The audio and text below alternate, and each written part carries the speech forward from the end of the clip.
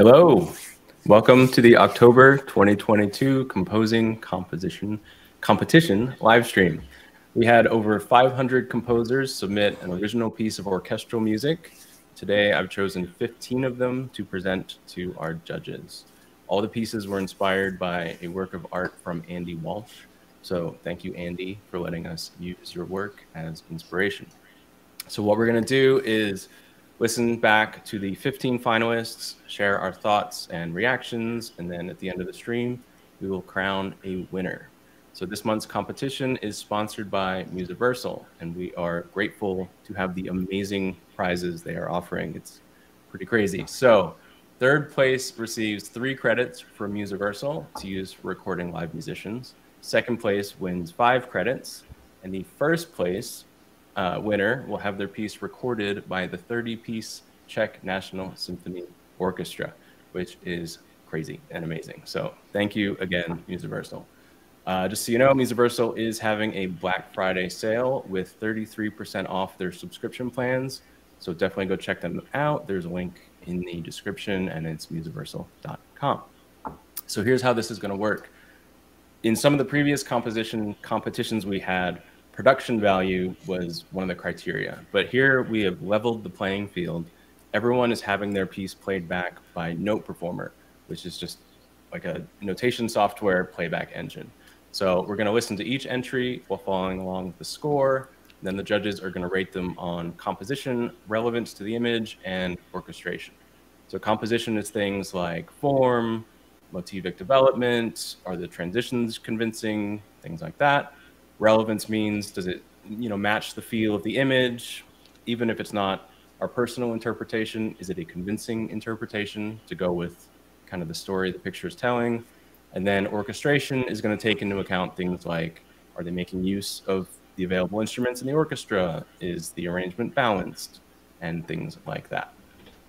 So to keep the spirit of the competition friendly, we're keeping the scores behind the scenes, but if you are one of the finalists and you want to know your actual score, shoot me an email when this is over, and I'll be happy to share that with you. So let me introduce you to our judges. First, we have Mark Richards of filmmusicnotes.com, a former university professor in music theory who creates online courses in film music harmony and composition on his Film Music Notes site. For those watching today, he's offering 15% off most courses with a Black Friday sale with the code BF22RL, which is BF for Black Friday, 22 for the year, and RL for Ryan Leach. So the code is good until November 30th. That's in the description. Some of you may also recognize Mark from our recent Mozart versus Pokemon video, which in a week became the second most viewed video on my channel, which is crazy. So welcome, Mark. Good to have you here. Christopher CU is next. He's a composer, arranger, and fellow YouTuber who's worked with artists such as Tina Guo and Catherine Dern, Stephen Mellon, and Jonathan and Friends. He has a passion for classic Disney and orchestral Nintendo scores, which is why we're friends, and has recently released his debut album, Freedom, available for listening wherever music is consumed. He's dedicated to helping musicians find their voice and produce the music they've always dreamed of.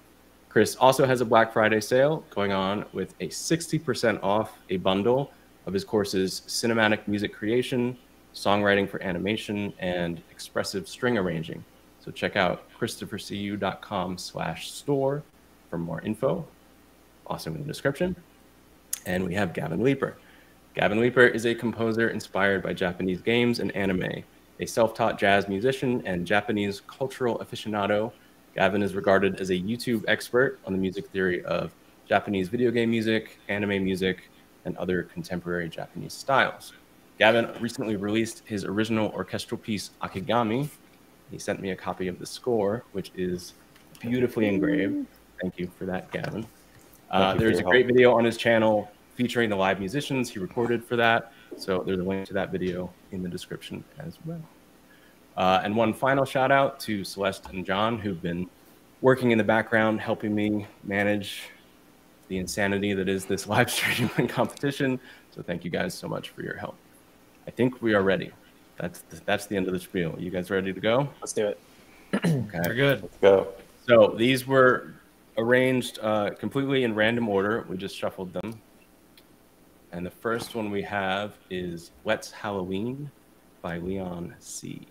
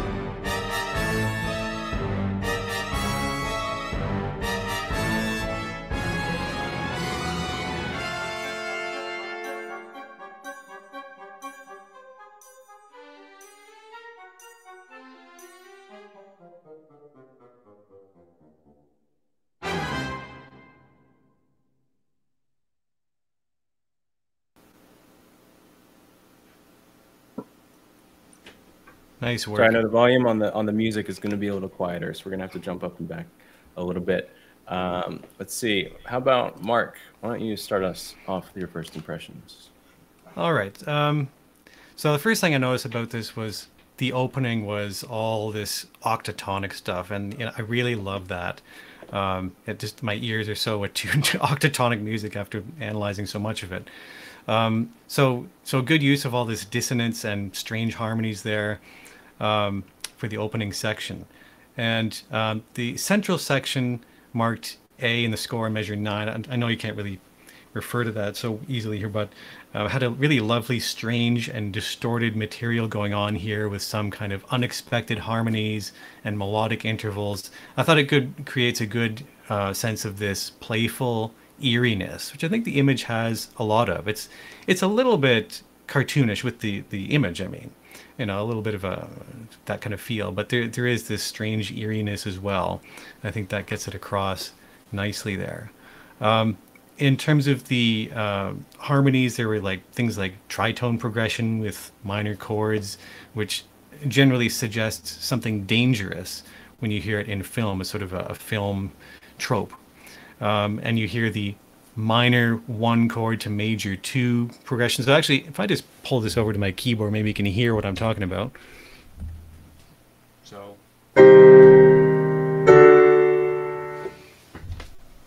that kind of progression, it sounds like for mystery or even a kind of dark humor. You hear that a lot in film music. So it's good. It's very harmonically appropriate. Nice balance of instruments with the orchestration, good use of different textures. So really, the only suggestion I might have is to have fewer themes. I think I counted something like 5 different themes over the whole stretch of the whole thing, which is great to have so many ideas. Many composers just kind of stuck with what to do next, but that's clearly not the case here. So maybe just concentrate on fewer themes, especially because it's a shorter kind of thing. But overall, really great stuff. So well done. Yeah, in my opinion, I thought this piece sounded quite extraordinary in terms of, I think, what it was trying to achieve. I just really enjoyed the overall mood, like Mark was talking about, the octatonic feel, and then some of those tritone staccatos back and forth near the very end. It kind of had that jumpy, almost nervous feeling in there, which was really, really nice. But mainly what stood out to me was just the overall orchestration was not overly done, I think, because when you have an entire ensemble, it's really easy to do too much with it in a lot of ways. And especially on the last page, I think there was this big crescendo into that last theme. And to me, nothing, especially in Note Performer, where it's so easy to hear these samples sounding terrible, they actually sounded quite balanced, and everything actually felt like it had a certain reason for being there, which is shows a good taste in what you're trying to achieve and prioritizing those instruments. So I think there was also just a good balance overall of having fewer instruments in certain more delicate moments, having the themes more in the woodwinds, and having the other textures accompany for more of a lighter feel, right? And then in those big moments, you really brought up those dynamics and used the instruments effectively there with the brass and the strings and stuff. So I thought all in all, the orchestration was very detailed and really well thought out. So I just want to congratulate you on that for sure. Yeah, I really enjoyed, like, I feel, you know, similar to what Mark was saying, it's very motivic writing, and there were so many ideas that I didn't know what to come away with, would be like my only piece of feedback. The motifs that were there were good ones. So, you know, don't show us all your cards all at once. Save some for the rest of the score, you know. And I think in terms of orchestration, the thing that stuck out the most to me was the effectiveness of some of the ornaments that we see here, like these, you know, these runs and the strings, like a lot of potential or attention to detail with who's trilling at what point, like harp glissandi. There was a lot of sort of attention to the extra bits that are not necessarily melody or accompaniment or a counter melody. So just wanted to point that out as a strength as well. Nice. Okay. Shall we go to the next one? Sure. Number 2. All right. I just want to point out, so we were, when the stream started on our end, we saw a video from Universal, and apparently nobody else saw it over the live stream, which is confusing because we watched it on our end. So, you know, when I don't want to break up the flow of the entries, but when we tally up the scores, I'll play that back for everybody. Okay. So the next one we have is The Rise of the Pumpkin from Théophile Yvert. And if you guys could mute your microphones, and we'll be all set.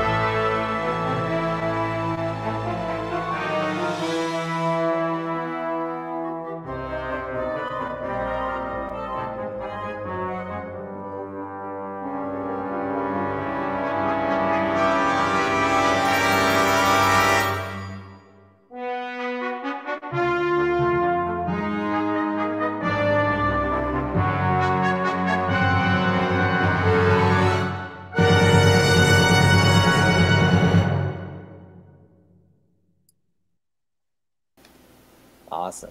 Yeah, that last chord was something. It was almost like a full chord, like a full triad there. And then there's like I forgot exactly what kind of note there was in there or whatever. But yeah, I think this one, I'm sure we would agree, had a very consistent sort of theme going on throughout. And it was pretty easy to follow with the different sections. The theme was typically quite easily identifiable in there. And the other elements were all kind of interacting beautifully in a way to support what was happening. And again, the dynamic contrast was pretty evident throughout. Like you could hear there was a lot of thought that went into the arrangement overall. Good use of articulations, good use of just different playing techniques, I think, in general. And yeah, I think for both of these pieces so far, just having moments where the instruments are kind of pulling back and allowing the more delicate instrumentation to come through, and then everything growing together near the end to establish that main theme one more time in the brass, which is so declamatory and really strong, ending off with a nice big chord at the very end, creates a lot of interest and momentum in the piece, which I really did enjoy. So yeah, no, I thought it was really nice.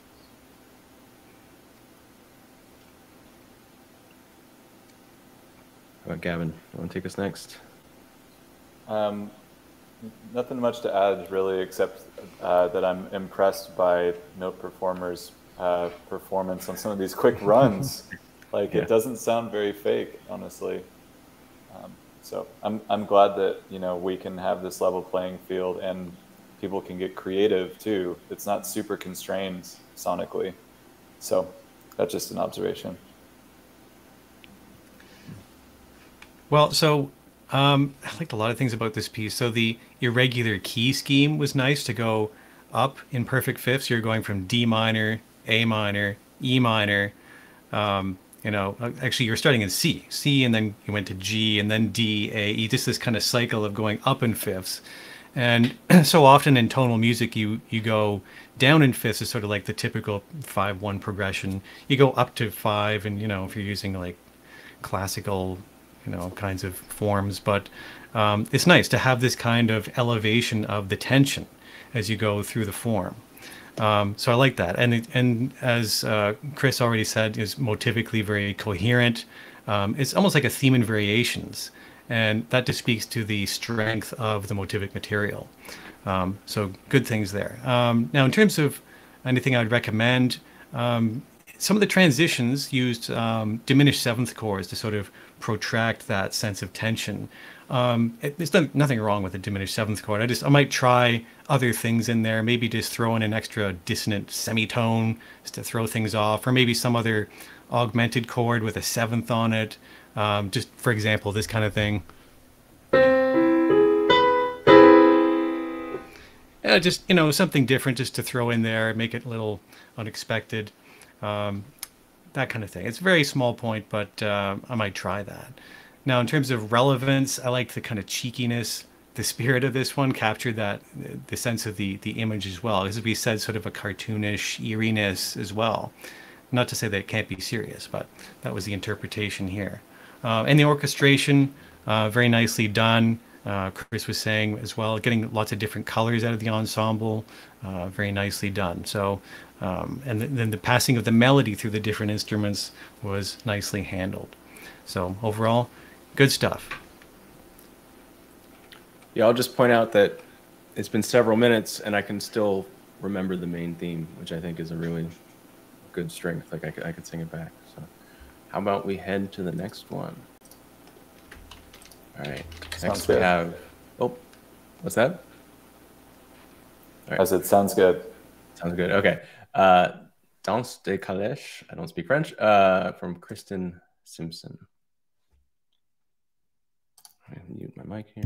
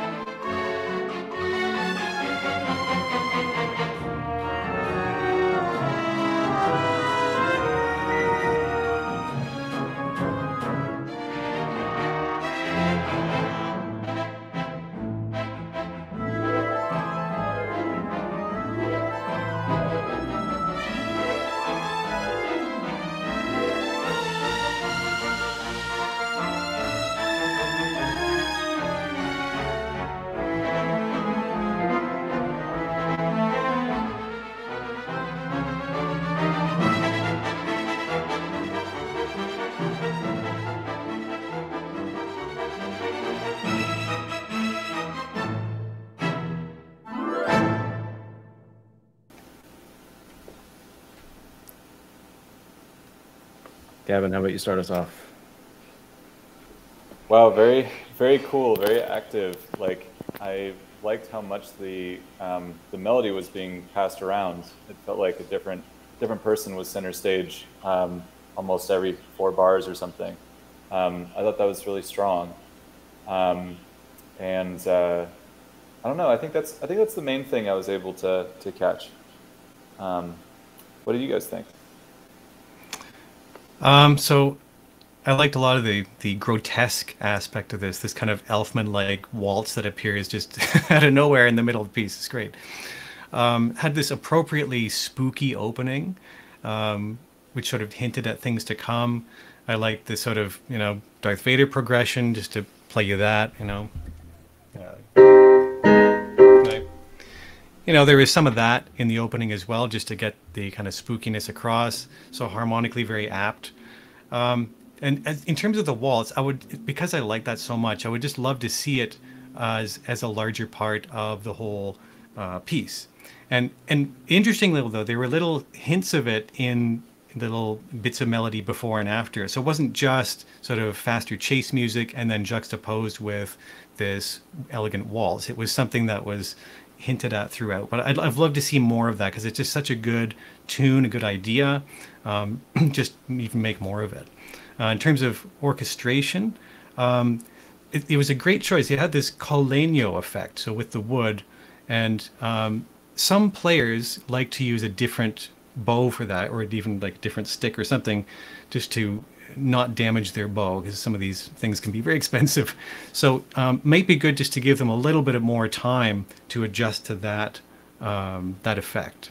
So if you're writing Colegno, just one thing to watch for, but an excellent choice for sure. So yeah, those are my comments. Good stuff. Yeah, just to quickly piggyback on the waltz part, I think that was probably my favorite part too, and probably the most tonal part as well, I think, right? Because the bass, you get the A, G sharp, A, G sharp, A. So you get the back and forth between the tonic and kind of the dominant sound, which is really nice, and it keeps you on your toes. But then, like Mark already mentioned, you have this like rising element with the non-tonal stuff and all the elements working together, which is really beautiful. And then one quick little orchestration thing I just want to mention at the very beginning. You had these high violin textures. I think they were playing light tremolos and stuff. And you also had, I believe it was the horns playing these piano notes. It's probably just no performer, but because the horns are playing in that middle C type of register, it looks like, yeah, somewhere there. They're maybe slightly lower than middle C. Then the oboe melody playing MP, there were a couple of notes there that were just, I think, masked by a couple of those horn notes, or maybe it was something in the strings as well, maybe being a little bit louder. But I guess in a real life context, we would really want those supporting elements to be kind of pushed down and written with quite a quiet dynamic to let that oboe come through. But aside from that, like, I think we heard everything pretty well, and I really just enjoyed the fact that there were 3 kind of separate, unique sections, and it actually felt like I was taken on a story, kind of a journey from start to finish, all culminating to the final, ending. And I saw someone mention like a delayed ending, which I thought was really nice, and yeah, it was a lot of fun to hear for sure. Question for you, Mark. So if you wanted to give the strings players some notice with the switch to Colegno, how would you notate that here? Oh, I just mean a few bars or like a bar of rest, and they would know if they wanted to switch musically. Yeah, I mean, if they wanted to switch, they could. Some people don't have a problem just flipping their bow around and tapping on the back, but someone if they're having like a Stradivarius or something, they'd want to probably do something else with it. Makes sense. Yeah, I guess I was just wondering, because sometimes you see in percussion parts like switch to this thing, so maybe you could say switch to Colegno, upcoming in 4 bars or something like that. Oh, so yeah, maybe if it was like a sight reading session, that might be something to do. But which this probably will be. Okay. For the most part. Yeah.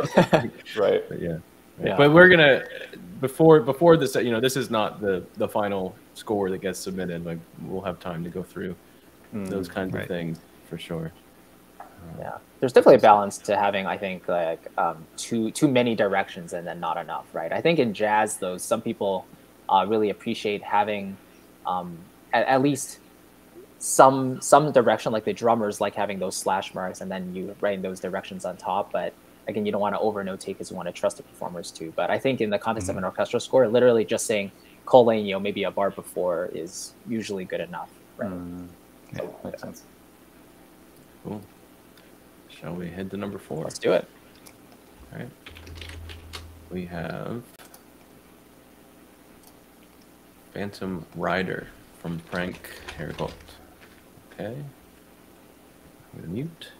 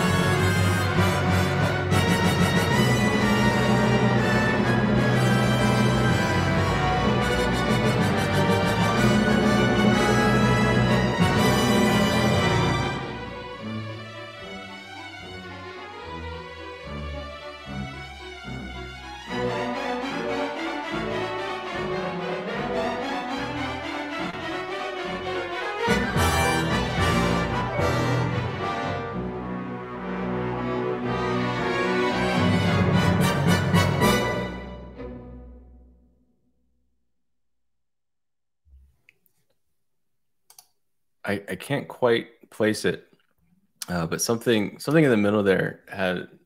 I feel like there was like Schumann came to mind, that there was some sort of like kind of early romantic feel in that, but I can't quite. It's that E major chord, man. Is that it? After all the dissonance, it's just like it just came in for 2 bars, and then I don't know. That was so yeah. Anyway, sorry. Okay, who's first? How about Mark? Yes. Oh, you're still muted. Sorry, I was just trying to stay. Yeah. So I really like the extra bars of the different time signatures here. It's a good way to express the kind of strange and fantastical elements in the image. Now, as far as the structure goes of the whole piece, I heard a sort of ABA plus more of an extended coda. I mean, I probably wouldn't call it a C section, but something just like ABA with extended coda. So this B section was nice. It was contrasting in motivic material as well as harmonic structure and all of this.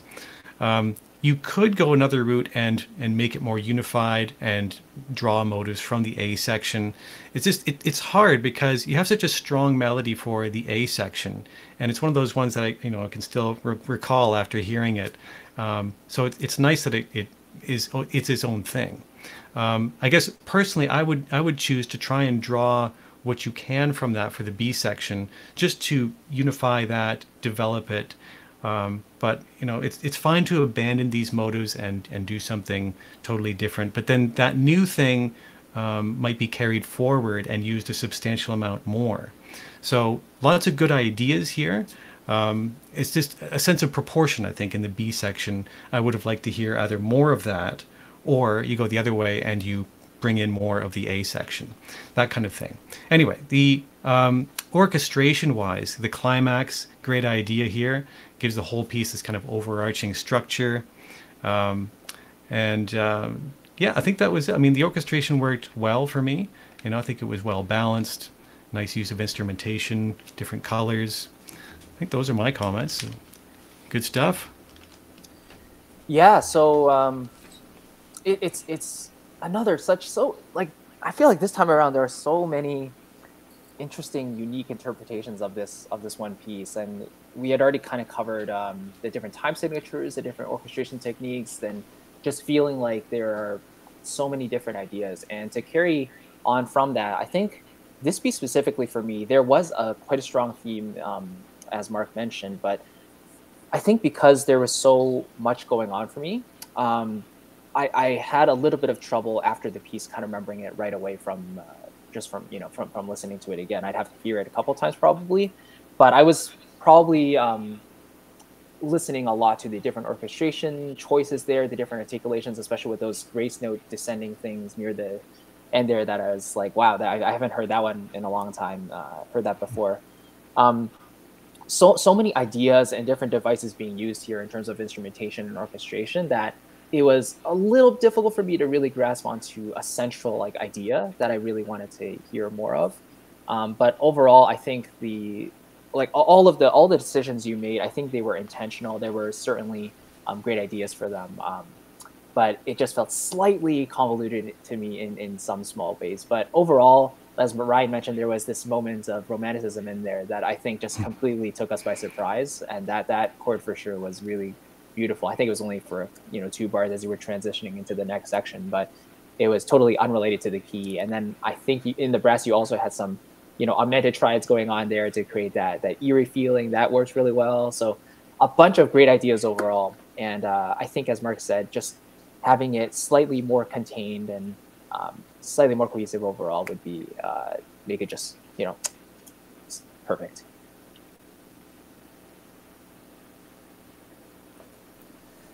Yeah, similar feedback to Chris, that there's just so many.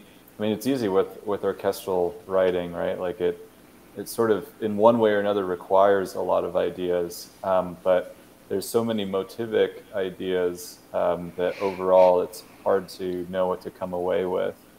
But I also liked all the, like, there's so much tuplet work in here. Like someone was mentioning the effectiveness of there's like a 3 against 2 moment.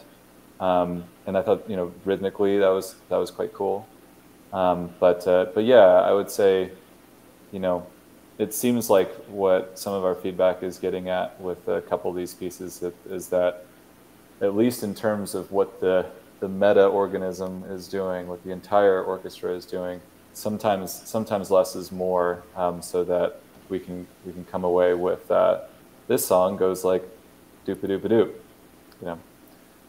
so this song goes many different ways. But that's the thing too, right? Really quickly, is just that because this is sort of a Halloween theme, it feels more impromptu in some ways, and so it's hard to tell whether the composer was going for a main theme that is supposed to be really easily remembered, or they wanted to keep us on our toes throughout and make us feel, nervous and anxious and all Totally. that stuff too. So it's hard. All depends on your aesthetic goals. Yeah, exactly. Sure. Yeah. I guess that just has some of my bias of like, I like very memorable, very melodic themes. I'm sure we all do. That go doop-a-doop-a-doop. Yep, exactly. Yeah. All right.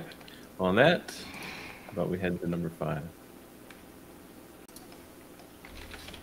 We have Halloween Mischief from Francisco Garibay.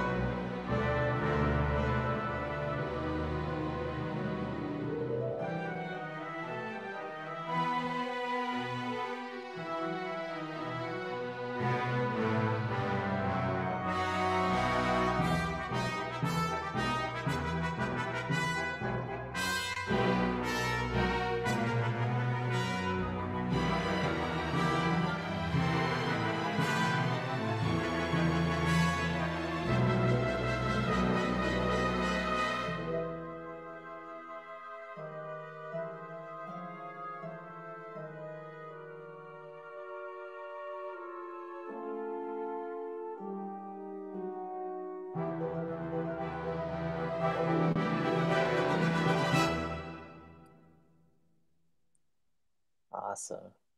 Yeah, I mean, another really well written piece here. So, yeah, just to kick things off, I think I believe the piece started in E minor as well and ended in E minor. I don't think there were any drastic key changes really here.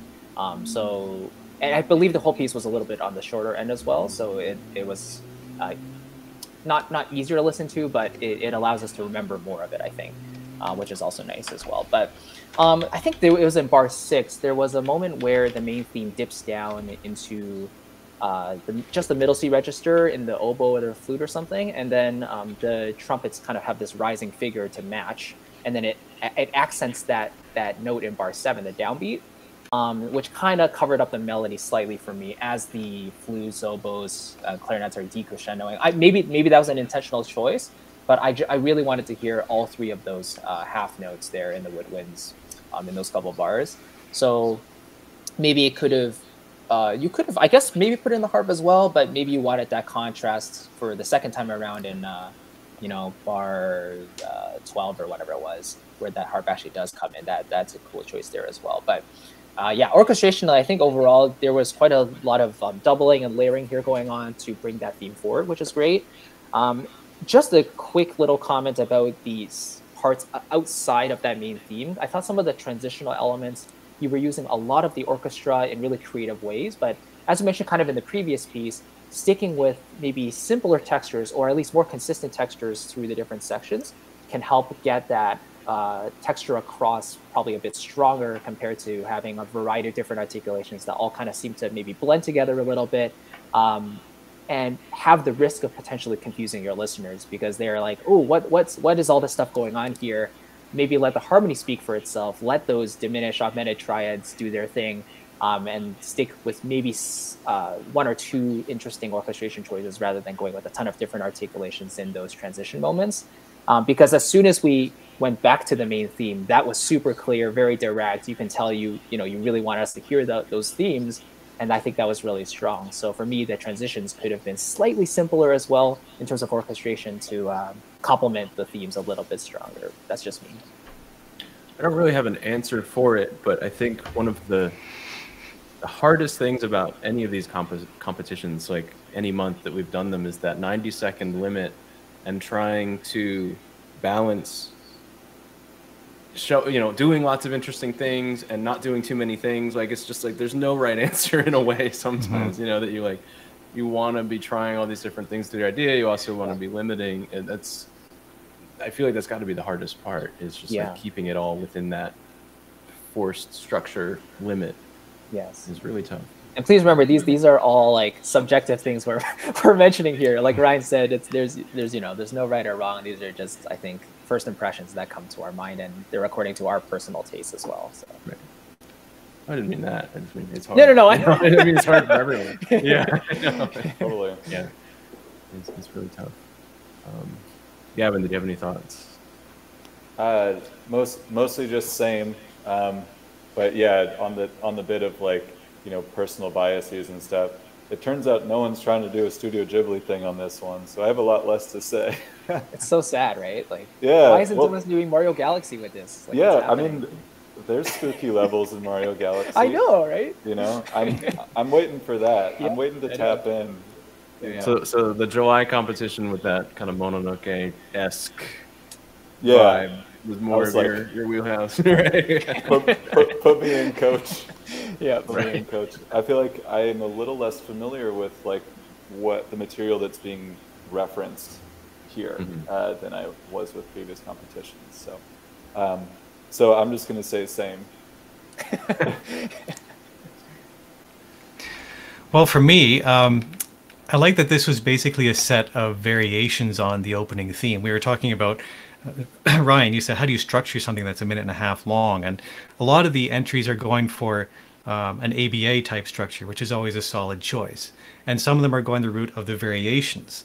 So this one does the variations, and I'm not saying one is better or easier or harder. I think it's a good bet to do variations because it means that automatically you're kind of going to be unified throughout the whole 90 seconds.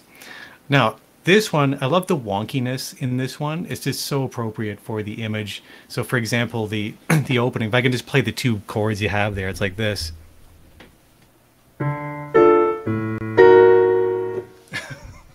like that second one, it's like planing up a semitone, but then you get this, 1-5-1 in the bass. It's like, it's all crazy and wonderfully crazy.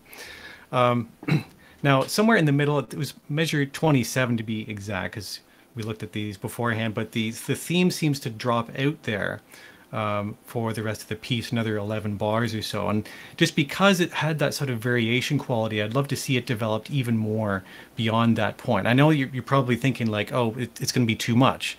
But so many good ideas in here, and the way you vary them, with crazy chords like that, I think you'd be fine. And just talking about the image itself, like I think it brings out things like the dilapidated windmill. If you can we get a screen of that image there for a sec? Because you see that there's a... That's okay. Well, you can still see this kind of dilapidated windmill in the background. If you look right on the bottom right corner, there's a smashed pumpkin on the road there. And this kind of eerie sky that, with the moon just peeking out a little bit and weird clouds. It's appropriate, I think, to have this kind of strangeness to the structure, to the harmonies. And then in terms of orchestration, again, lots of good passing the theme around different instruments and orchestral groups. And the end had a nice closing effect here. I mean, it's always hard to end things off, but especially in a small form like this, but it was convincingly done. So good stuff. Okay, I think we're on to number 6. I'm keeping track, right? So, number 6, Haunted Carriage from Craig Hunter.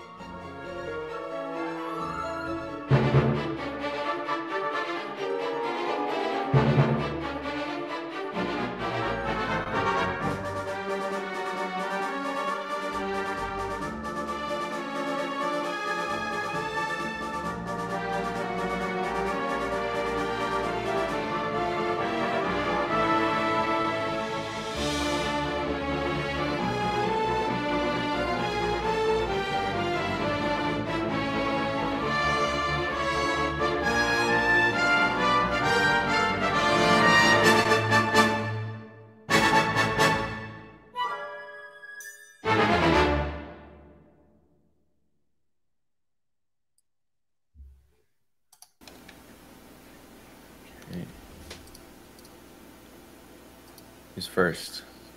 Gavin. Gavin's up. You. Strong, like memorable themes in this one. Hey.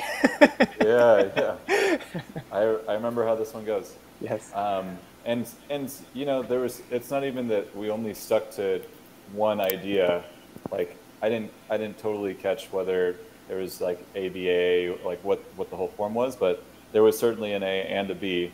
So I think that this person, that Craig, threaded the needle between kind of coherence and variation.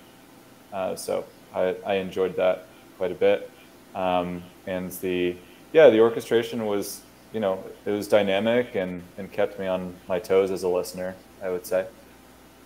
So nice job. Of course you did a nice job if you made it here. Very good. So I'd like just to talk about the harmony here, which is another cool progression for this kind of image. It was right around measure 15 or so, just after the main statement of the main theme. We get this kind of progression. If I can just pull you over to my keyboard for a sec.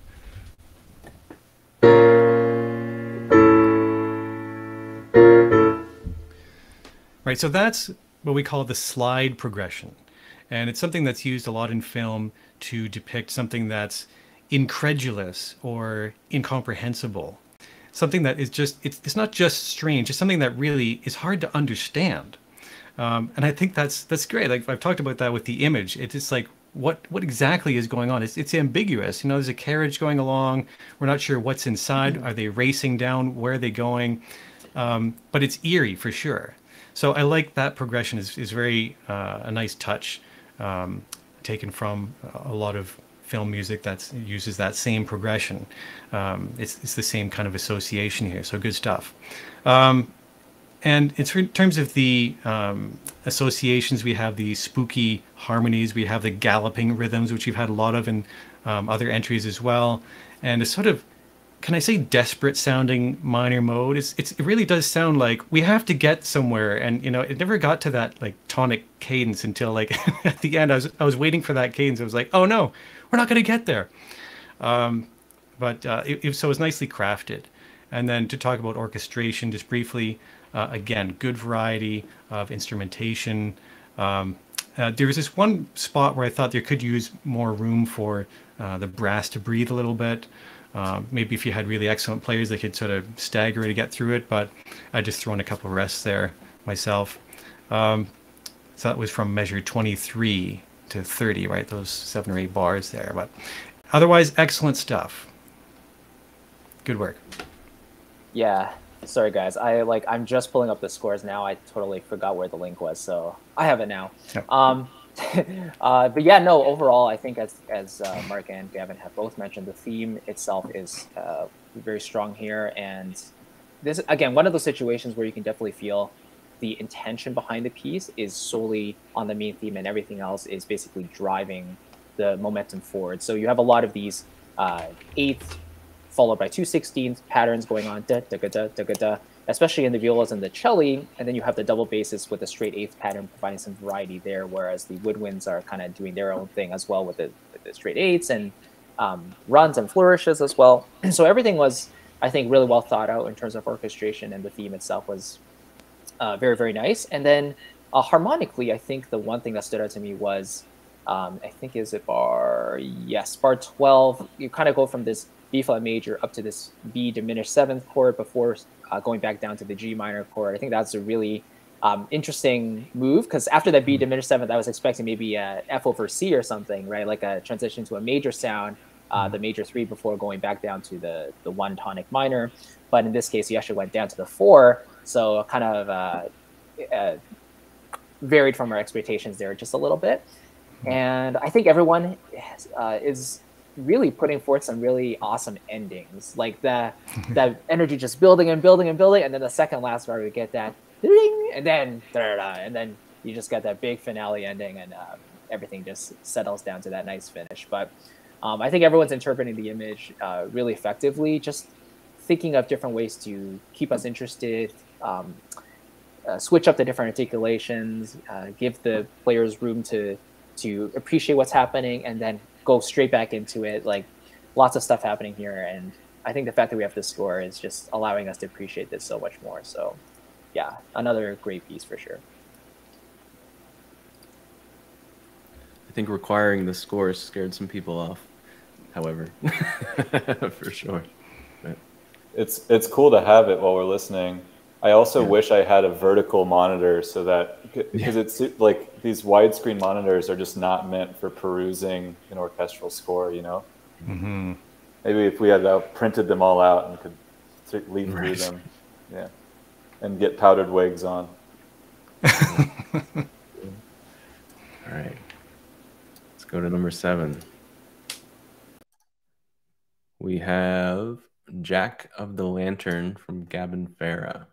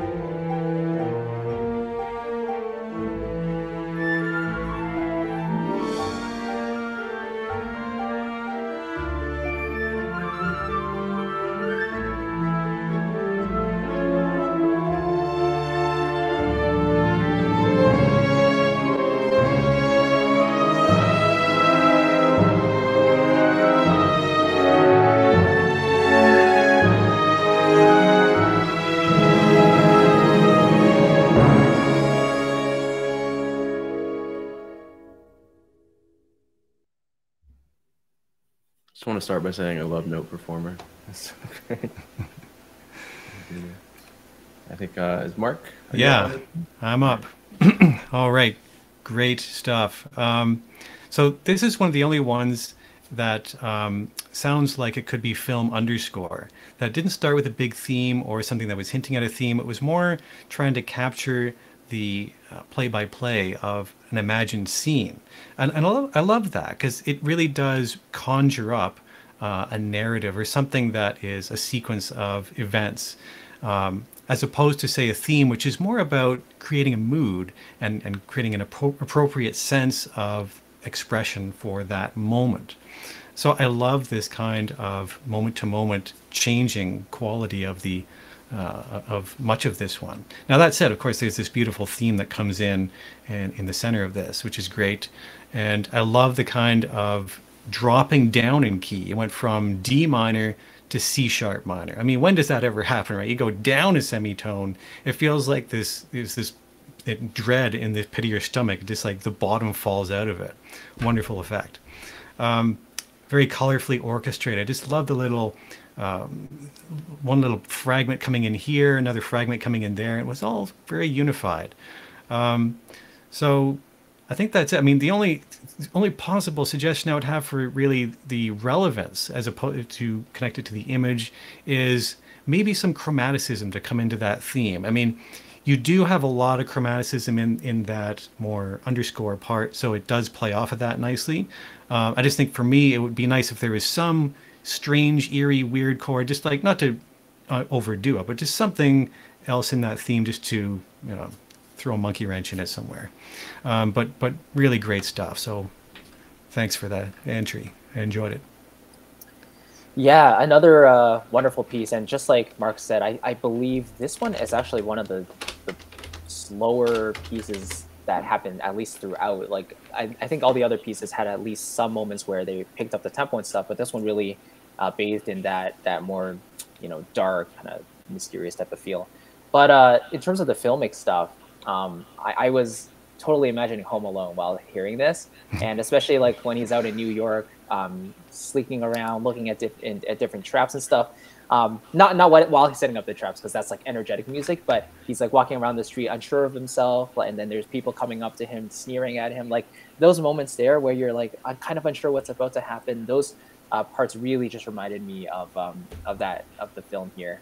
And like Mark said, this transition from D minor to C sharp minor, I think that works really, really well. And I actually barely noticed it because I think the transition was so smooth, and the way you voice leaded everything, like going from, you know, the two different sections, just very effective there. And the theme overall was quite well balanced throughout as well. Like good understanding of the different sections and combining violins 1 and 2 together for stronger, thicker melodies, and with the flute and oboe up an octave, for example. Like all of that stuff contributes to this strong theme that allows the other elements to support very comfortably, and yeah, just lend a really cohesive approach to the whole thing. So I really like the feel of this overall. How about that Dorian ending, guys? Yes, of course, that raise 6 was yeah, love that. Very true. Yeah, very Danny Elfman. Yes. Right, the minor plus added 6th. Yeah. Yeah. I was wondering how y'all would want to name that chord. It's like it's a sort of like a minor major 6/9 sort of thing. But yeah, raise 6. Love that flavor. Continuing the pattern of strong endings. I feel like people are getting very creative with them, which is great.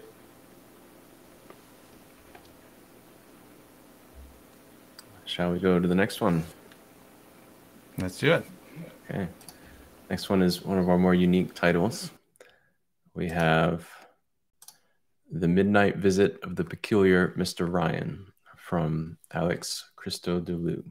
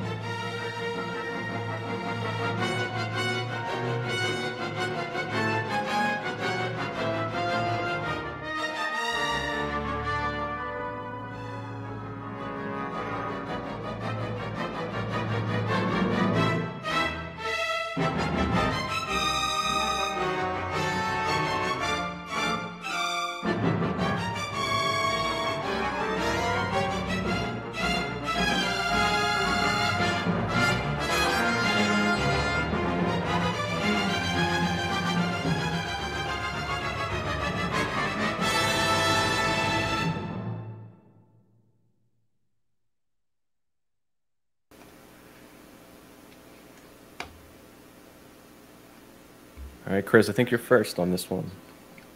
Sure.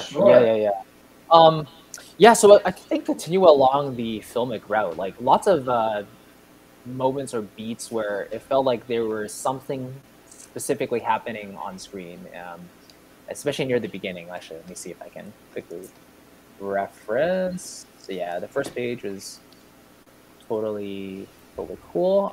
Yeah, I think it's on like page 2 and 3 around, whereas like 8 and 9 when you have those the horn, the muted muted horns in there, interacting and interrupting the triplet patterns that were happening previously in the violas and the cello and basses, and then in bars like 14 and 50 when you have the solo trumpet in there. Like it's just a whole bunch of interesting orchestration happening that it doesn't really follow a very specific pattern.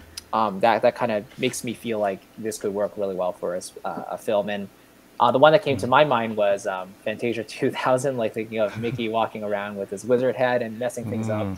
And yeah, like you could feel like he could make a wrong step at any turn. And when you hear the main theme at the very end, though, like that feels like there's a sense of regality restored. That maybe is the wizard lecturing Mickey, like, what are you doing? And then yeah, and then it ends with a really tumultuous ending. So that's probably just him slapping Mickey in the butt with a broom, sort of thing. But yeah. See, Droid Knight says fun and quirky Disney-esque feel. Exactly, yeah. So overall, I think it served that filmic purpose again really, really well, and just a really fun time overall for sure.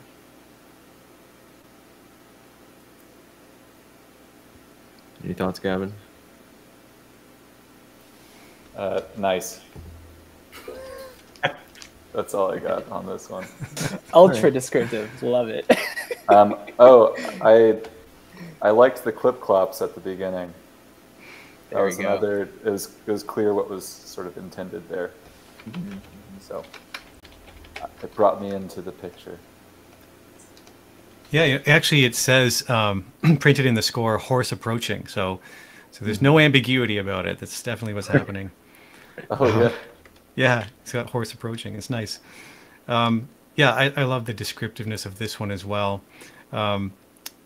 Just to talk about the harmony was appropriately weird, going from A minor to C minor, that sort of minor third jump, which is so often seen in octatonic music. Not that this is octatonic, but you just hear it a lot. And I liked how it really commits to the 5/4 meter. It's like you never get a regular 4/4 in the whole thing, or any kind of even meter. And it works. There's this kind of off-kilter feel to it the whole way through. And the use of orchestration, the color, can I just talk about that for a minute? The use of pizzicato and arco unisons. So at the same time, we have the same pitch with these two different colors at the same time. Very imaginative kind of scoring. There are these wailing glissandi in the clarinets to sound almost like a wolf howling into the night, which is a nice effect, and constantly changing the instrumentation of the melody, often without doubling, just so we hear that kind of solo effect. Because remember, they're scoring for a small ensemble here, so it's nice to get those kind of solo colors into the mix. And care has been taken not to overtax the players. You know, this is a very careful kind of scoring, but still a lot of different kinds of colors in it. So the only question I really have here is, if this one has a kind of swagger to it, I think because of the 5/4, but also the kind of moderate tempo. Should it be this, shall we say, cartoonish? You know, there is, like I say, a cartoonish element to the image. How far can we push it, right? This is, I think, approaching that line.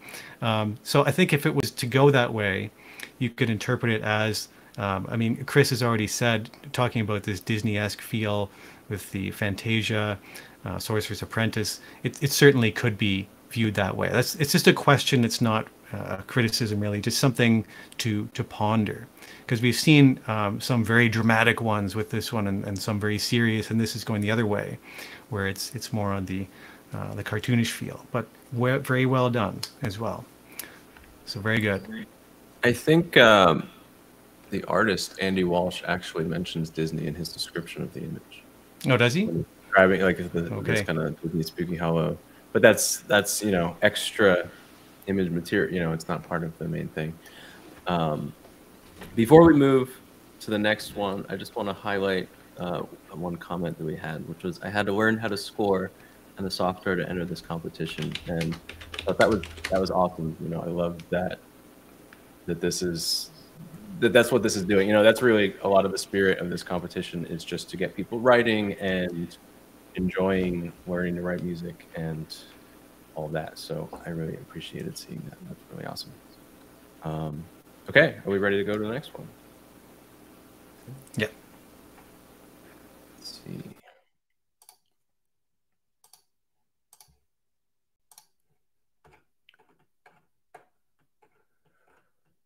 Wicked Road from Niclas.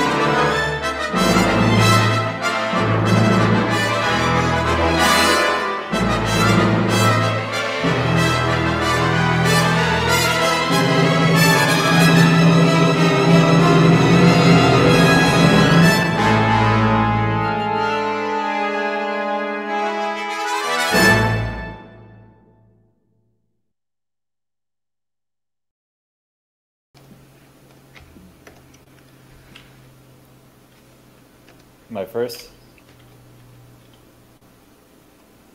Yeah. Okay, sounds good.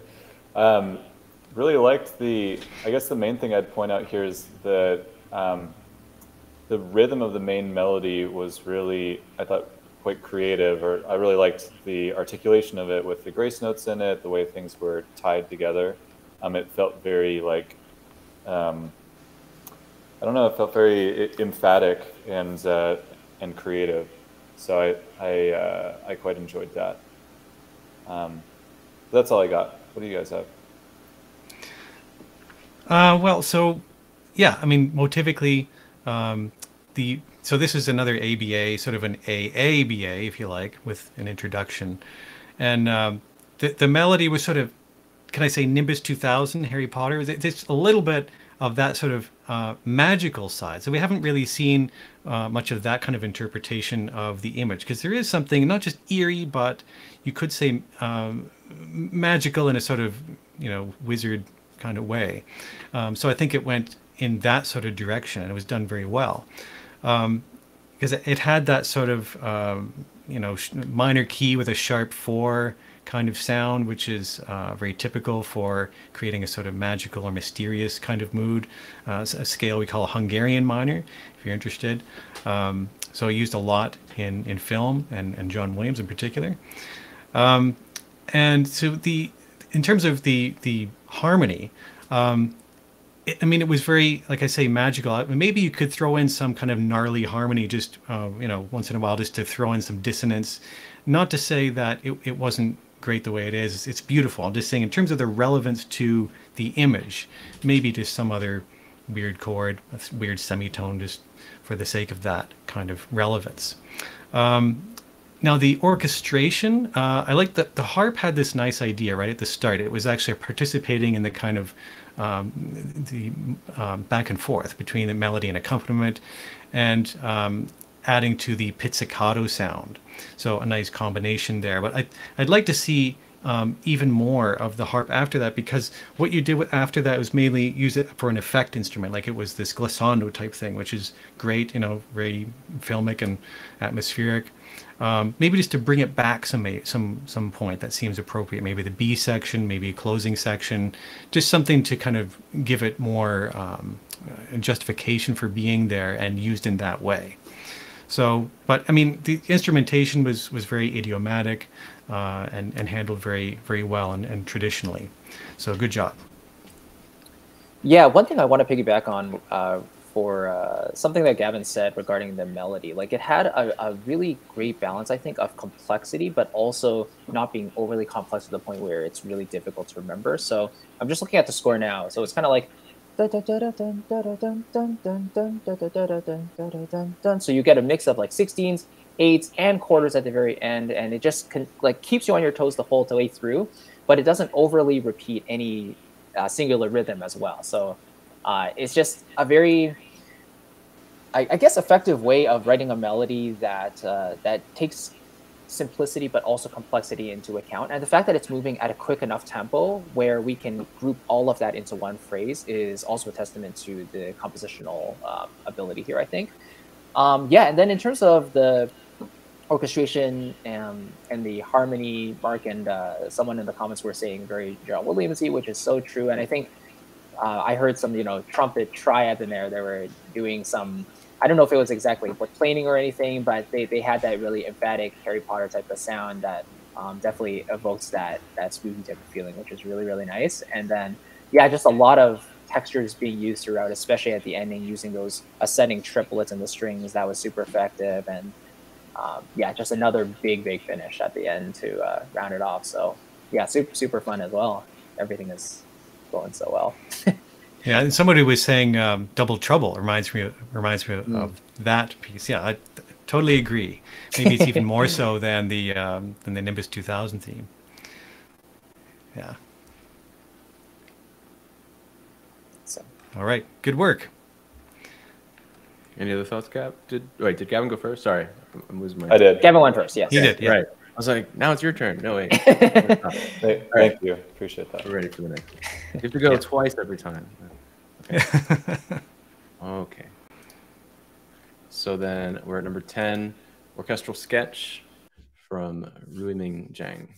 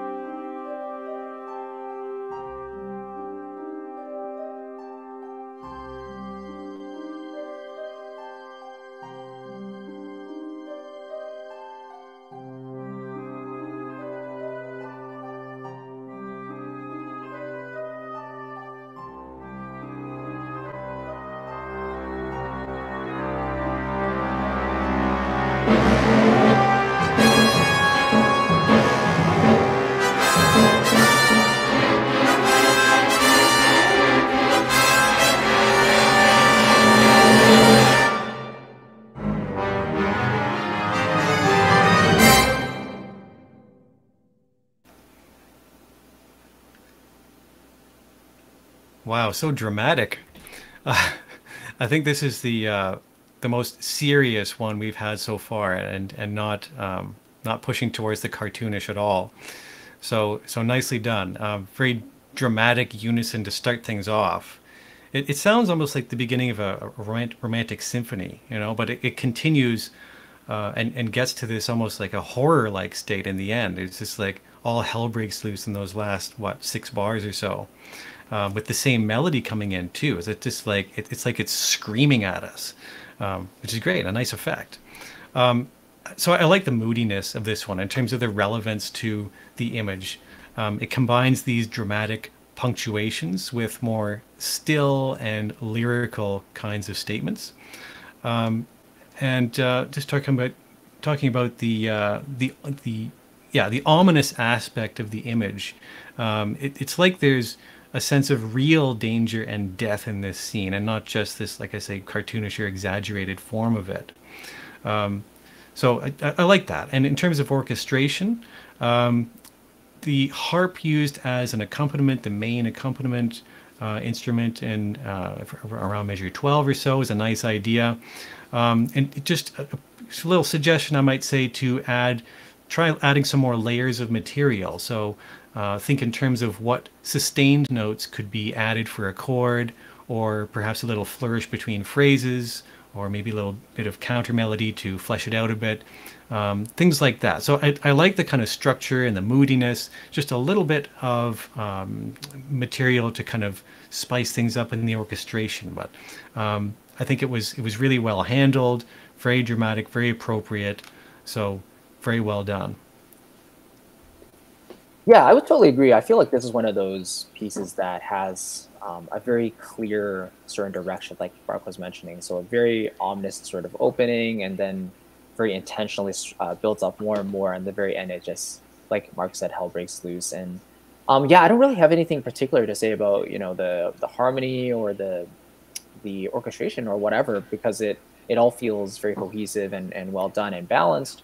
But yeah, I thought it took a really unique approach to the image, and yeah, overall evoked a very sort of ominous sort of quality that works really well in this case. So yeah, really cool. Yeah, I definitely shared the sense with Mark that it wasn't this sort of cartoonish danger of, vaguely he's gonna get you, but there's some real risk of death here. So that was definitely the most serious piece we've heard so far, most ominous.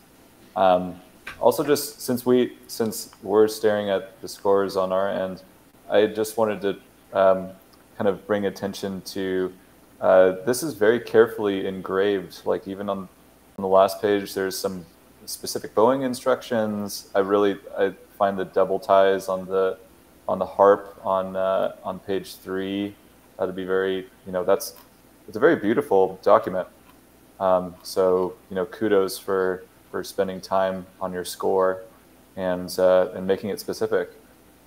That was the thing that stood out to me with the document summarizing this piece.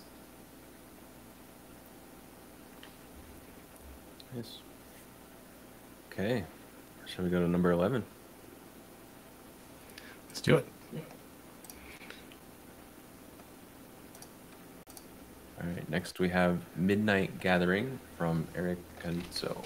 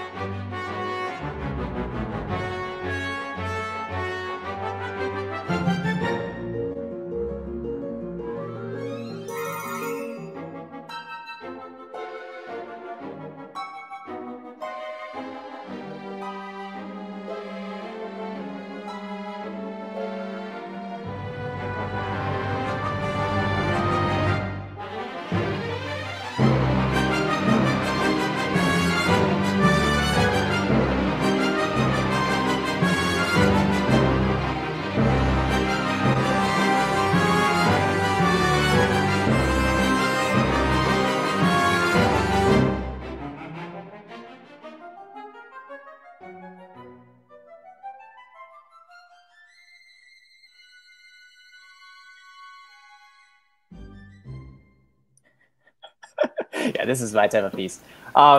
Yeah, like the first thing that stood out to me, first of all, I love the main theme, first of all, and I love how it continues to come back amidst everything that's happening. It has a very clear sort of like, I guess, statement when it comes in, like, you know, it's there all the way back in C minor, and the little key changes you have here and there also work super duper well. I think, let me just take a quick look here. Okay, yeah, I'm gonna not have it as quickly planned out as I wanted it to, but I believe it was C minor, then you had like E flat major to G, but then you went to D major to G again before going back to C. So you're like going up chromatically, right? Da da da da da da da da da, and then back down to C minor again. So those moments, like, you have the tritone in there from the D flat to G, then you get the 2-5-1 back to the C.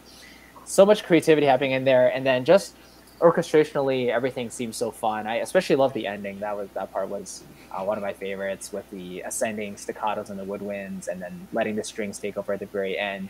And this is one of the only pieces, I think, that actually ended quietly too. So that was something that stood out to me too, because most of the piece was nice and exciting and momentum based, and then at the very end, it's like, see you later, and that's it. Just tapered off. I liked it.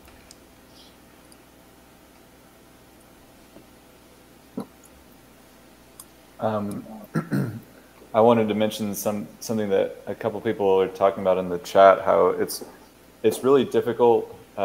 It can be really difficult if you are, someone like me without classical training, that if you're the stage of moving from your DAW to notation software. And I think, I've found it to be a really interesting workflow to, I start in my DAW and then I get it into notation software, and then visually you can see a lot in a score that you can't see in your DAW, that like, oh, looks like there's 5 measures that the woodwinds aren't doing anything. And you get new ideas, and then you end up bringing it back into your DAW for the actual kind of mock-up process. So I guess I just wanted to share, that the people in the comments who feel that that's challenging, like, you are not alone. I also feel that way, and that it can be, going through, like with Akigami, I went through a few cycles of that, and I'd recommend folks who are, are still getting their notation chops together to go through a few cycles in their workflow as well. All right, I guess I'm up now. So, Chris, did you hear any Sorcerer's Apprentice in this one? Any Fantasia from this one? yeah. I think especially in the pits, in the low strings, and then the staccatos and the high woodwinds, that definitely gave me that effect, like the din, din. And the 2-5-1s in there definitely helped with that too, right? Yeah, but for sure. Yeah, the tonal, this would be atonal. I don't know. Yeah, because I mean, I'm hearing a lot of that, this kind of Dukas influence, or even Funeral March of a Marionette by Gounod, if you know that piece, sort of brings some of the macabre into this, but almost a humorous version of it, right, in those kinds of pieces. So very appropriate, relevant for this image again. And the triplets, I think we've seen a lot, I've heard a lot of triplets in these images. So there's something that evokes a kind of lightness or dance-like feel to a lot of these. And it may be that sort of Disney-esque kind of feeling in the image.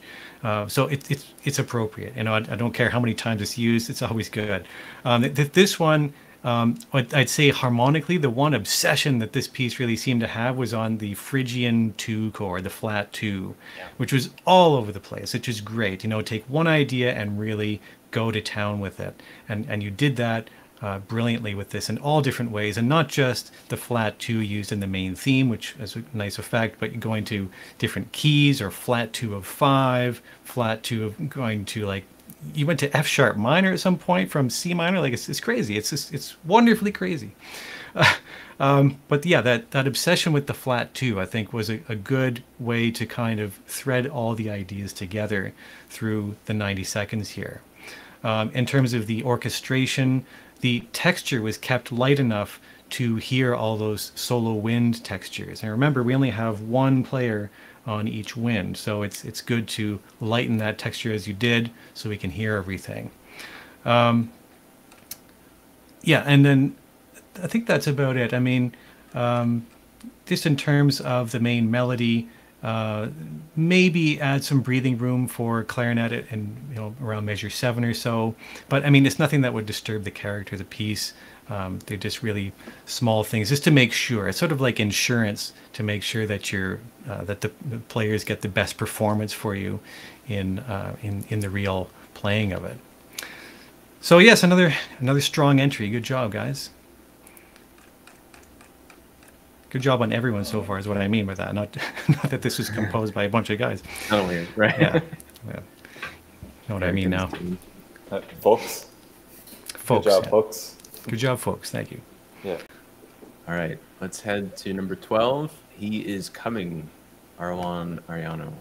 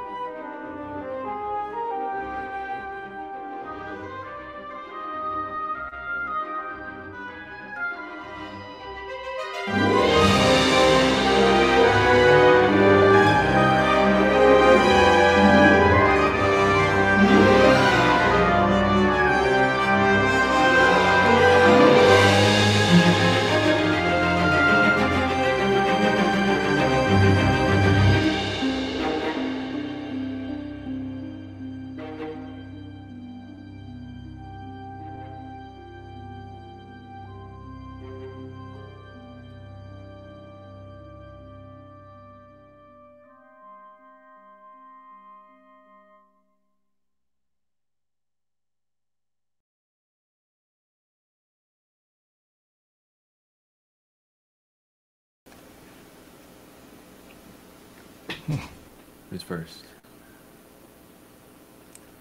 Gavin, I think. It's Gavin. Yeah, Gavin. First, like when I'm in doubt, it's probably me.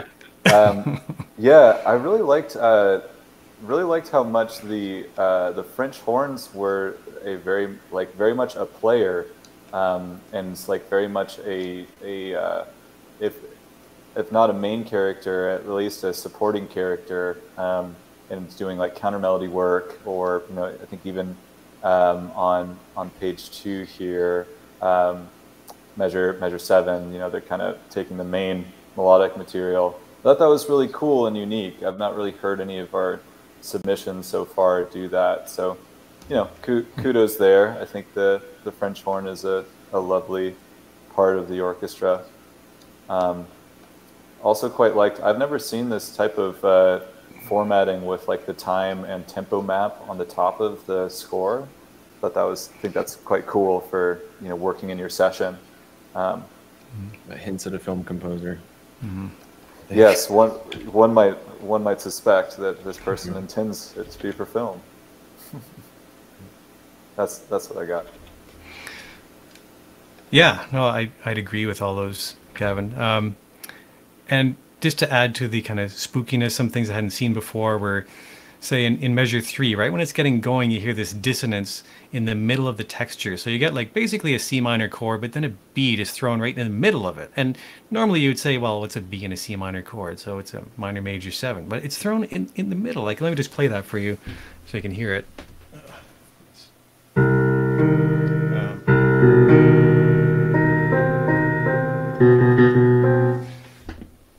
This kind of grittiness in the middle register, so it's creates a different kind of sound than does just a straight straight up minor major 7 chord. So a unique approach to the harmony through this kind of voicing of the chord. So good job on that. And this sense of the 5/4 melody, right? This coming in later on, had a good sense of the wonkiness for the kind of Halloween-like character for the image. And as you mentioned, Gavin, the colors and textures here. I'll just point out the harp again as accompaniment. I mean, the harp's a good choice because within the confines of the restrictions here, it's sort of more unusual. I mean, you can always have string accompaniment or have winds and brass, but in terms of percussion, what you have for pitch percussion is really the harp. So it's a nice choice just to add somewhere in there for the kind of accompaniment, and that gets it going right at the start here in this kind of weird, creepy ostinato. So it's wonderfully done. I think that's about it. Yeah, I think if I was to suggest anything, maybe just make more of the 5 beat section.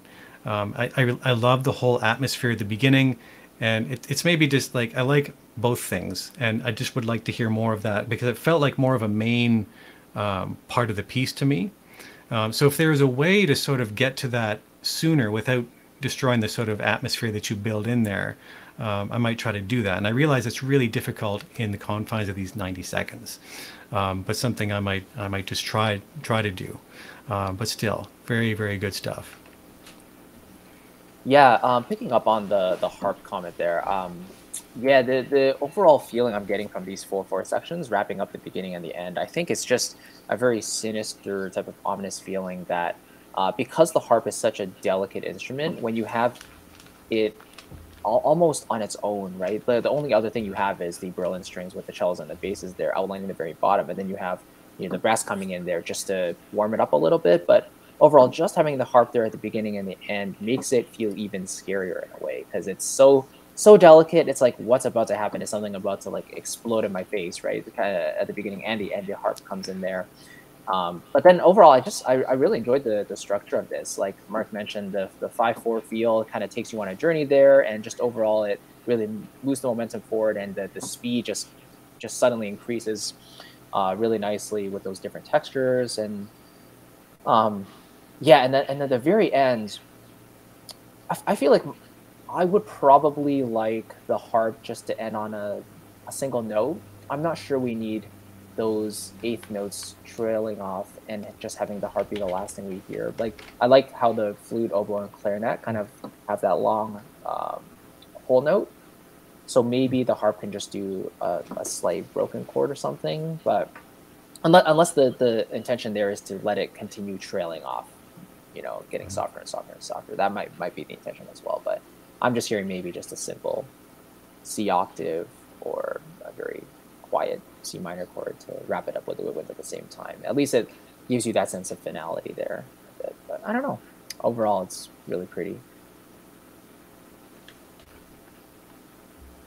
Okay. Well, we have 3 more. Shall we get to them? Next, we have Up the Winding Path from Jacob Lack.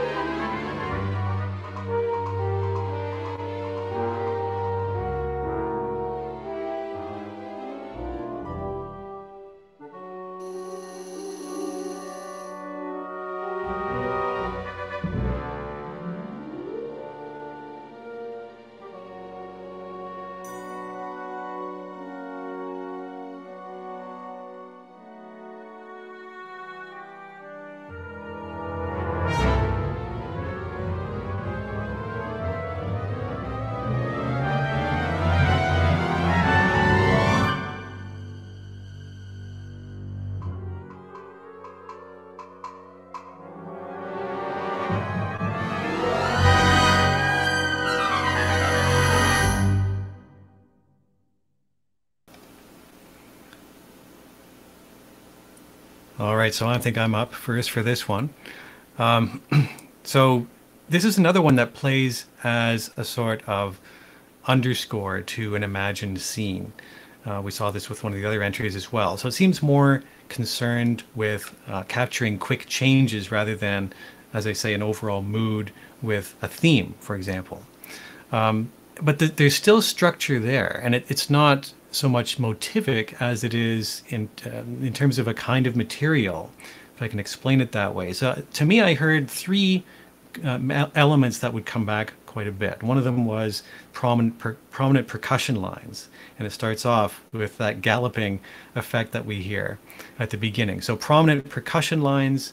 There's also then second flourishes, mostly in parallel triads. We hear a lot of that kind of planing. And then third, a little melodic snippet that sounded kind of like this.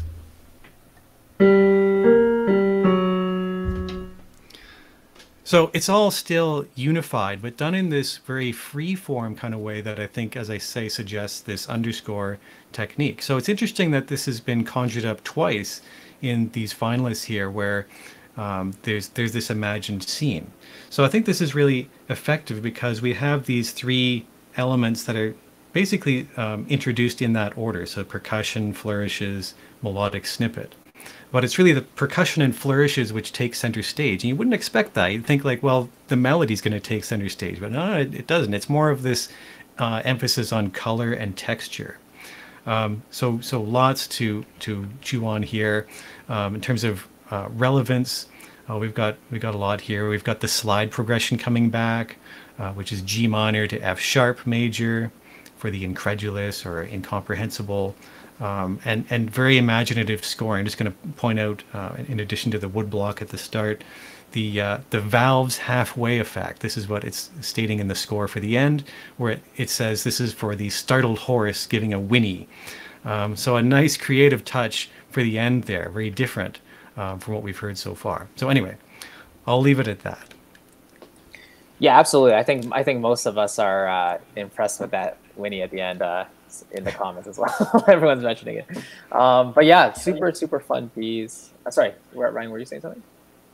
Oh, I was just gonna say, outside of Sleigh Ride, I don't think I hear that too often. That's where I always hear that right around Christmas. Yes, absolutely. And there was one moment that especially piqued my attention. I think it was like bar 40, what is he, 41, 2, 4. Yeah, 45, 46, where the oboe kind of came in with a really lyrical tone there. And I was expecting a melody to flourish there, and then suddenly we left into the D section. And I was like, oh. But overall, it was really pretty, and I think just lots of textures going on, lots of different rhythms happening at the same time, especially in the D section when everything's kind of building up to that final moment. Flute's doing a lot of these 30-second 16th note rhythms at the same time, like all of that stuff culminating together. So yeah, again, a nice balance of simple and complex, and just having a nice direction all the way through. But yeah, I really enjoyed this one as well. Yeah, definitely also heard kind of that underscore, as Mark was saying, like very effective, kind of imagining a series of events. Also, just shout out to the performer for being able to, like, the way that came out at the end, that when he actually came out, that's kind of crazy. And y'all didn't have to doctor the output or anything, did you, Ryan? I had some help doing the final mock-ups. Let me see if I get confirmation on that. Whether that's like standard note performer or not. Right. I mean, totally fine if there was some cheating. Because that's a great effect. Let me see. We're also on a delay, so they're hearing your question a little after you asked it. But let me see. What's the name of the horse? Who was it? What's the name of the horse? I love it. All right, they're not answering. I don't know. I'll get back to you. Yeah, no problem. That's just such a cool effect. Oh, typing. Hang on. One sec. We're finding out live. It's just much suspense.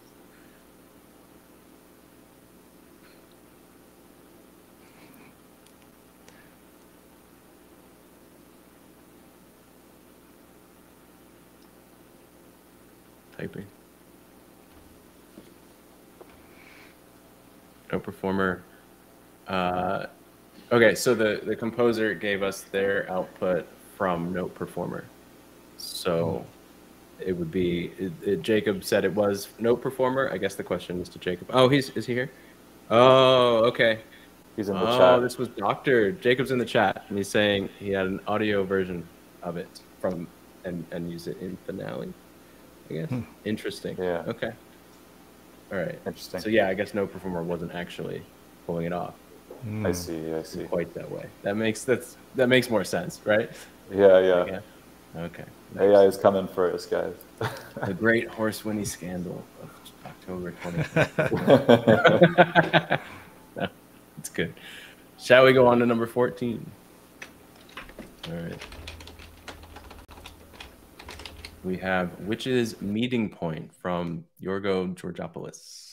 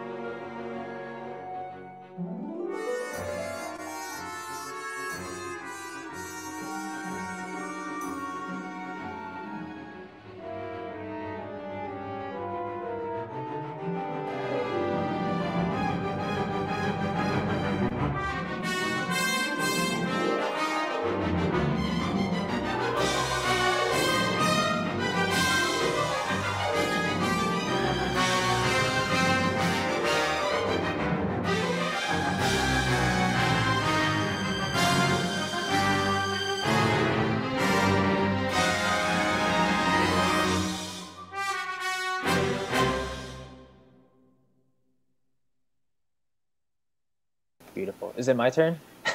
Yeah.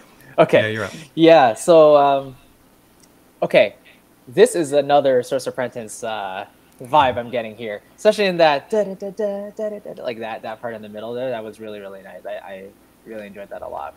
But yeah, I think just a lot of traditional Halloween or mystery or scary type of vibes here with meta-triads and tritones, and there was, I forgot exactly what the key changes were, but I think it started in B minor and then it went to D minor or something, and then F minor. So it went up by thirds and then it went back down after that. But just a lot of creativity overall. And this is one where I feel it wasn't over orchestrated. I think there was intention in the melody, and it was clearly heard throughout. There was a lot of textures happening, but they were very consistently similar textures to allow them to be easily and clearly heard at the same time. So yeah, again, this is coming back to the less is more concepts, and you really don't need to overcomplicate anything to get your idea across, of course. So yeah, especially at the very end, everything crescendo to that very last chord, it looks like it was a nice SFFZ approach there. So very emphatic ending, but yeah, I just love the whirling nature of the last section there, really driving the piece home, and yeah, and ending nice and strong as usual. So I know this is kind of rhetorical, but what do you think over orchestrated means? Or when you say that, I guess, what do you mean? Yeah. So for me, it would be having like, as an extreme example, all the different instruments performing completely different articulations, performing completely different notes. For example, even if all the core tones were voiced correctly, having a variety of articulations, like let's say one stroke section is playing tremolo, another playing flotando, another playing pizzicato, whatever. At a certain point, the ear can only pick out so many textures to pay attention to at one time. And as for me, at least as a general rule of thumb, I try to stay with maybe 2 to 4 different textures happening at the same time, just to at least have that sense of cohesion, but not feel like I'm being overwhelmed by any techniques. Right. So complexity for its own sake, even though we're not really even hearing it. Or right. Exactly. Kind of over pushing it. Yeah. Right. Next, Gavin, I think. Yeah, I share Chris's opinion that we're definitely not overdoing things, and we're not doing anything unnecessary. But this composer clearly had a very a wide palette of colors available to them, like many different tools in their Swiss Army knife, and this was just showing us, yeah, I can do that too. I can do that too. And I thought it was really varied and really effective. So, nice job. Yeah, I'd say the same. Good variety of combinations. The instruments certainly aren't being overtaxed. This is another, in terms of structure, it's another ABA form, which is good. A solid choice. It's very clear and comprehensively done in this case. Now, Chris already mentioned things like augmented triads and other cool harmonic stuff going on. I'd say for the strange and mysterious, I would add things like these chromatic flourishes passed around the orchestra. There is even a flutter tongue in the flutes. Might not have come out so well in the note performer here, but there's muted strings, trumpets, changing meters, all stuff that adds to the kind of mysterious quality brought out in the image. Now, just in terms of the scoring of the melody has this shape to it where it drops down basically through an octave and then goes a little bit deeper. And I'm wondering, maybe this is just a note performer thing, but it sounds like the register changes so much that the dynamic actually drops down a bit when it gets to those last few notes. So maybe it'd be fine in a live performance. It just the melody tended to kind of fade out a little bit in those moments of the melody.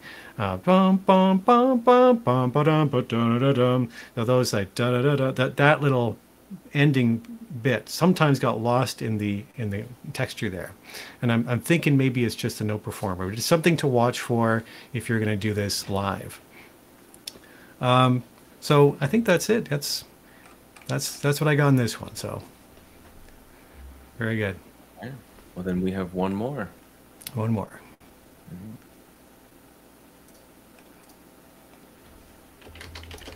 Yep.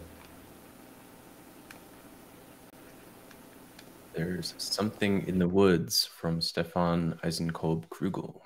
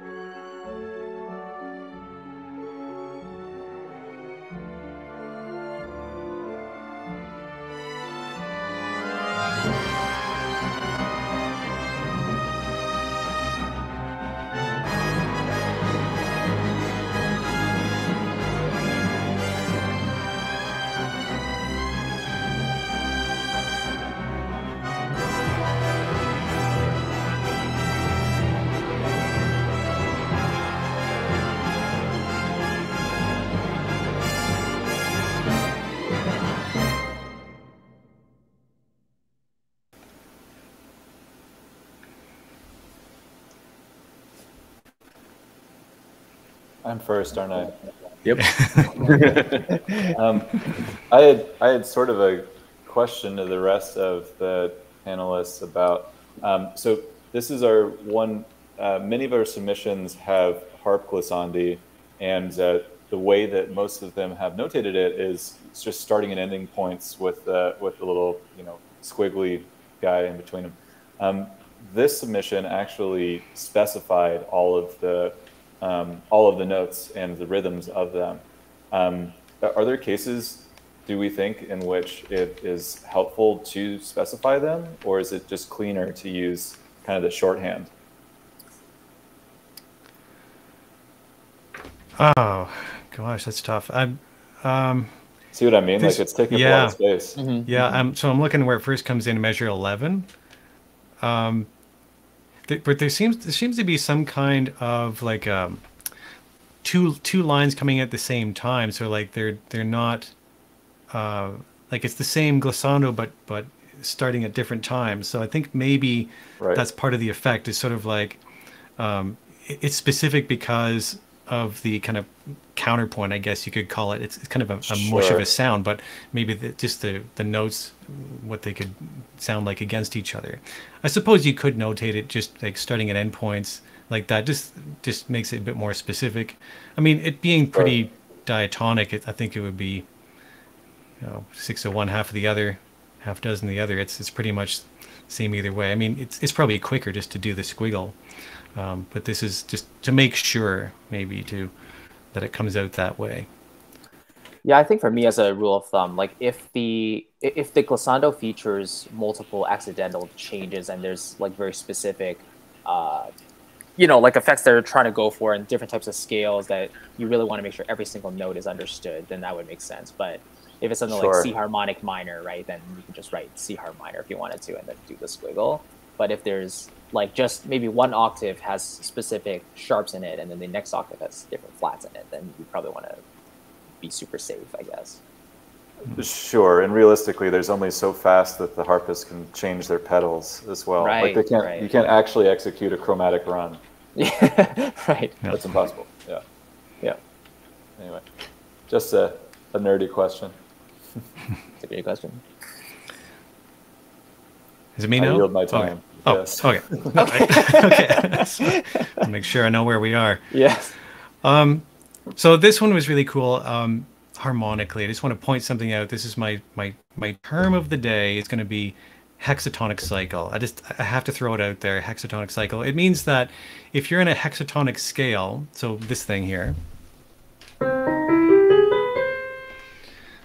then you can use triads from that are all a major third apart. And we've gone with minor chords a major third apart. So it started with C minor, then it goes to E minor, comes back to C, then goes to A flat minor. So you go through all of the minor triads that are possible in that one scale. And the reason I bring this up is because the hexatonic scale is often used for a sense of the mysterious in film music. And this is one way that it's often done, is by using especially minor chords in those kinds of relationships. So maybe you weren't thinking of hexatonic at all. It was just like minor chords a major third apart, but it has that mysterious sound of the hexatonic. So very effective. I haven't seen that yet in these entries, so that was great. And I also liked these brass swells. And for some reason, I hadn't seen much of that in these other entries either, but it really sounded like there's something in the woods. There's something ready to pounce on us, right? These really serious brass swells. And one other thing I noticed was the solo violin. There was a line for the solo violin, an inspired choice, I think, especially for a small ensemble that they're scoring for here. Only suggestion I would have is to just make more use of it. I love that idea. Just give it some melodic material, something where it can sing freely, like a violin is made to do, So it's a great choice, right from the beginning. I think that's where it was. If I can just pull up the score for a minute here. Yeah, so it says solo violin. I think it comes in the B section, if I'm not mistaken. And it's just sort of touched on, and then it goes away. So I'd love to see more of that. But great job. Everything else really, really well done, and even that too. Just solo violin. Good choice. Yeah, yeah, and orchestration-wise, just picking up on that, overall, I felt it featured a very consistent discipline of choosing a specific articulation to evoke a certain emotion or a certain vibe and sticking with it, and then not not overdoing certain techniques and orchestrations to make it feel like there's a ton of stuff going on. Because if I remember correctly, I feel like this is one of those pieces where it feels like every 4 to 6 bars, there's something new happening in terms of the harmony or the melody. So it's always keeping you on your toes. So while the music is doing all the heavy lifting, the orchestration is allowing the main theme to come out and feature all its instruments properly without adding to the complexity of what's happening musically. So yeah, it's always I think a fine balance between letting the orchestra do a lot of work and creating interest versus the music doing a lot and creating the interest. But I think in this regard, the music does quite a lot of interesting techniques that Mark and Gavin already touched on with the harp and then all the other instruments as well. But yeah, just I think overall today at least what I've learned is just there's so many unique ways to tackle this specific image, and everyone tackled it with a mysterious, scary, spooky vibe, but all those entries still sounded so different, and so it's just so cool to see. There are various locations on the Scooby-Doo to horror film spectrum. Yeah. I guess it's all a question of who's in the carriage, right? Right. I want to know. Awesome. Well, thank you, everyone who submitted music for this. These are so fun. These are crazy. So we're going to just do a double check and review the scores, make sure we've got it all sorted out.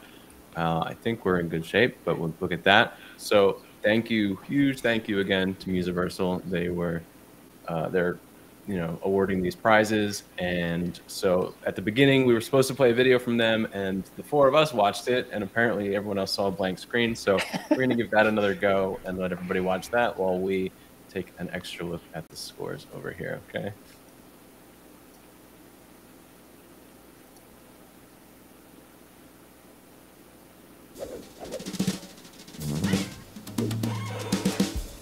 Finding great musicians is not easy. Booking recording sessions is expensive and complicated, but it doesn't have to be. With Musiversal, you can go from booking to a live stream session to getting the files in just 1 hour, without breaking the bank. Start by choosing from our curated roster of musicians, engineers, and orchestras. Next, book your ideal recording day, time, and session length. Now this is where the magic happens. You get to join a live stream session and collaborate in real time. It's like being in the control room of your favorite studio. It also means no more emails and no more endless revisions. Finally, right after the session, you'll receive every take in your preferred format. And did we mention that all Musiversal sessions are 100% buyouts? Our musicians are among the best in the world, with industry-grade gear to deliver the quality you deserve. And most importantly, we pay our roster stable salaries, meaning you can directly contribute to creating a fairer, better music industry.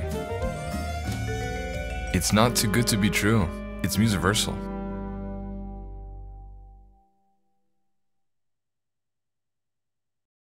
All right, we've got our scores. I think we're ready. So I want to remind everyone that we do these competitions. So far, quarterly has been our pace, and they go by fast. So if composing for a chamber orchestra was not your thing, the next competition is going to have a video game twist to it, which we'll reveal why as we get closer to it, but it's pretty fun. So let's see. So scores were crazy close on this one. This was really tight. I just want to mention a few of the honorary things, which are just like you got the highest in a certain category. It doesn't necessarily affect the overall score. But in the category of composition, for the highest score in that specific category, we had a tie between Gabin, Ferra, Alex Christodoulou, and Eric Galluzzo. So good job to you guys. In the category of relevance to the image, there was also a tie for Alex Christodoulou and Georgopoulos. And then in the category of orchestration, we had a tie between Gavin Ferra, Jacob Lack, and Georgopoulos. So now third place, who is winning 3 credits with Musiversal, is Witch's Meeting Point from Georgopoulos. Congratulations. You guys are all muted, by the way. I don't know if you know that or not. You can unmute if we want to hear your claps. And then you got your pew pew pew ready. Yeah, exactly. Second place with 5 credits for Musiversal is Jack of the Lantern from Gavin Ferra. And the first place winner is The Midnight Visit of the Peculiar Mr. Rhyme from Alex Christodoulou. Congratulations, everyone. Tight. But congratulations to everyone. This was so fun. Thank you to Musiversal. This is awesome. Alex, I'll be in touch, and we will talk about what to do next, because it should be fun. But we will, for everyone who's watching, the plan is to for Alex and I to meet and look at the score and go over it and prepare for the session. We'll meet with Musiversal's producer and get ready for that, and then actually do the session, and there will be a whole video on the channel. I find it highly unlikely anyone who's watching is not already subscribed, but if not, subscribe so you know when that video is ready. And yeah, I think to close this out, we will play Alex's piece one more time. Unless you guys have any final comments. Oh, I mean, that was fantastic, and definitely a different twist to this time's competition. Just seeing how many people did an amazing job with just the interpretations. And again, we've talked about how unique all of them were. So cool. And Ryan's not lying. The scores were super close. Like, we're looking at the scores on an Excel sheet, and they were all like this close. So everyone did super well. Crazy. Yeah. Okay, guys. Thanks so much, everyone. Thank you. Thank you, everyone. Thank you. All right, so here we go. We'll take a listen one more time.